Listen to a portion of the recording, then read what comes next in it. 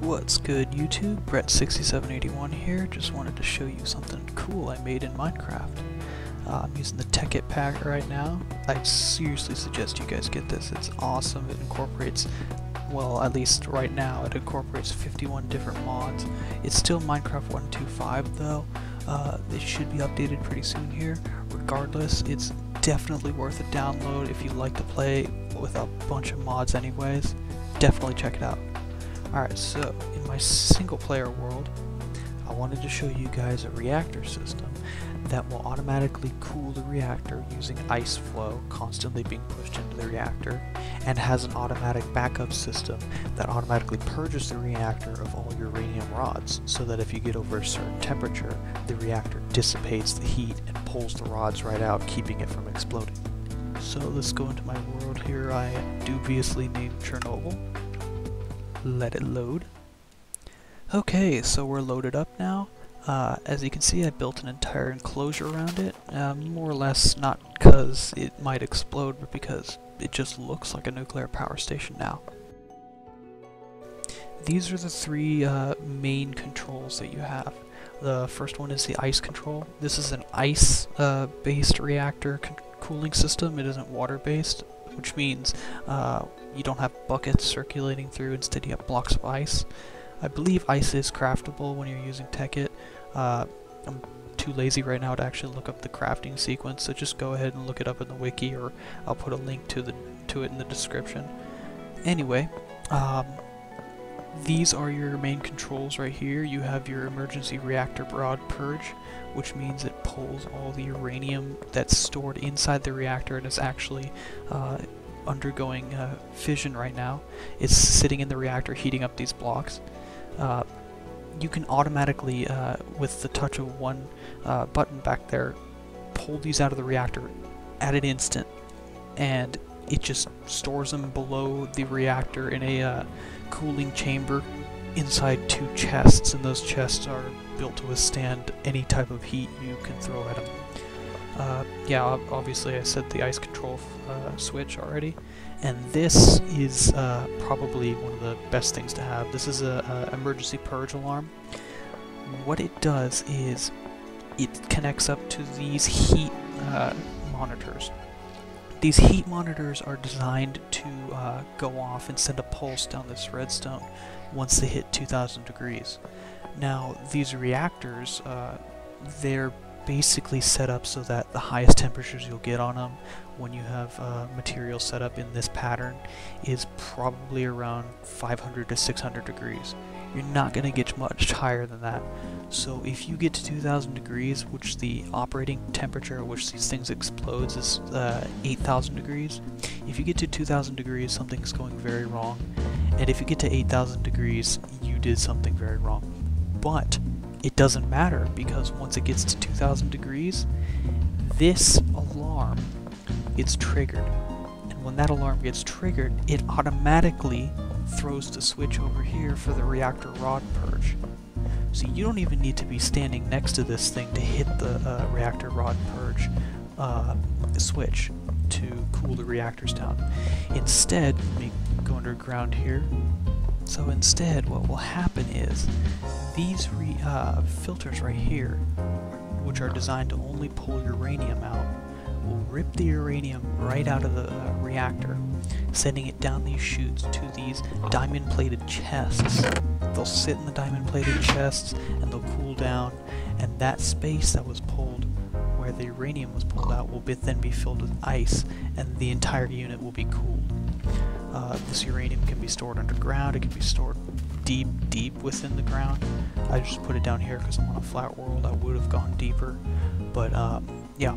So right here you can see the reactor heat control is mounted on the same wire line as the reactor purge line is on. So once that gets triggered, it also purges the uranium out of the system. Very, very efficient design in the redstone, and very, very helpful for when you're, say, 2,000 meters away and you start to hear the alarm and you run into it trying to shut it down, and then on normal reactors that don't have this automatic system, it'll just go up in flames and everything will be destroyed. Now, I want to actually get to the system that keeps the reactor going and what keeps it cool. What actually keeps this reactor cool and what keeps these ice blocks flowing in after each one is replenished is that you have a energy condenser. This thing is made to condense the E equals mc squared in that little box there. That depends on how many seconds it takes to make those. So when you put energy into this thing, it makes the blocks. It just pulls them out of thin air for you. In here you see you have a bunch of ice and it's constantly being made one every second, so that's why you have hundreds of stacks there. As you can see, that stack just got made. Now that's really helpful, especially if you are making a lot of ice to cool the reactor like this one, because this uses all 6 sides of the reactor box and uses a lot of fuel, so you need to keep that cool. This design was originally set up by a YouTube user, a different YouTube user, and I modified it a bit so that it'd work with not only 2 but 4 reactor pods. He originally had only 1 on there, and this design is so efficient in the way it makes ice is that you can actually have 2, or if you put one out going this way, you can have upwards of 4. In this setup I only did 2 though, because I really don't need that much power. If I really wanted to go out, I could have gone 4, but it would have required a lot more redstone wiring for the automatic purge buttons and everything like that. So the way these condensers get power is they use what's called a Mark III collector. This uses light, which in this case is being given off by a glowstone, so that even at night it'll get light, and that energy collector pulls light from the lightstone, pushes it into the energy converter, and converts it into mass. Pretty smart. That's then pumped by these filters, which are only set up to filter ice, so that they pull full ice chunks out and shoot them down these pneumatic tubes. These pneumatic tubes then connect there and they refill any stacks that are not full. And these wires are actually set so that each one is timed exactly the same time, so these filters pull all at the same time. Now where these wires lead is far away, and the reason I did it far away is because this thing is loud and annoying as fuck.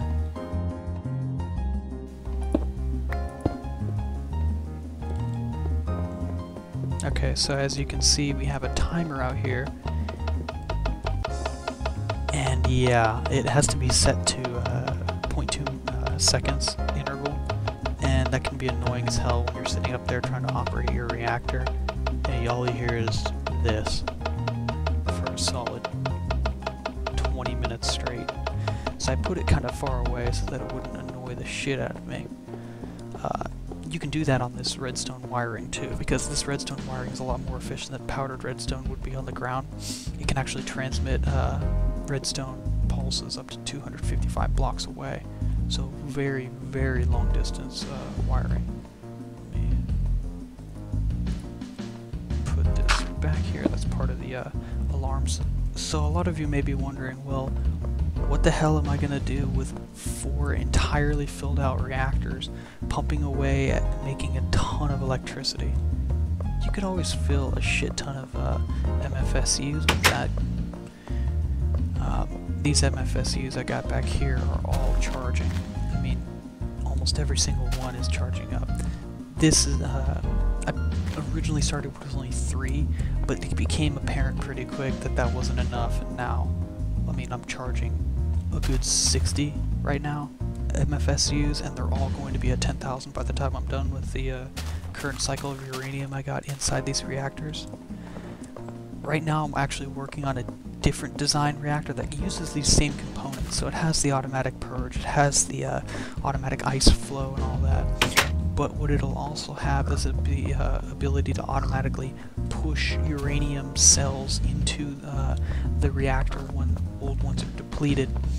The problem with that is that in Technic modpack you can't use a energy condenser to create uranium cells like these.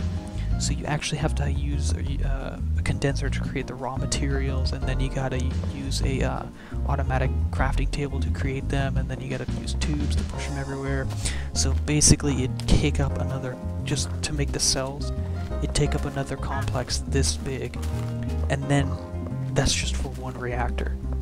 So for one reactor I'd have a complex just as big as this to fuel it with uranium cells, and those only get made maybe once every 30 minutes as per the reactor setup I have now. Regardless though, I mean that'd still be insanely helpful, because you'd basically have unlimited power. It'd create it for you, it'd cool it for you, and it'd dispose of it in case of a disaster for you. It's foolproof system, and it's totally, actually very, very efficient. If you, it's very efficient if you do only one reactor. So if you have the filter, the condenser, the Mark III collector, and the glowstone, and then you have the reactor. That's all you really need. Everything else is optional. Even the emergency purge system is optional, but I love to have it on there just so I can go out and explore and not come back an hour later and have my entire base detonated in front of me. So, yeah.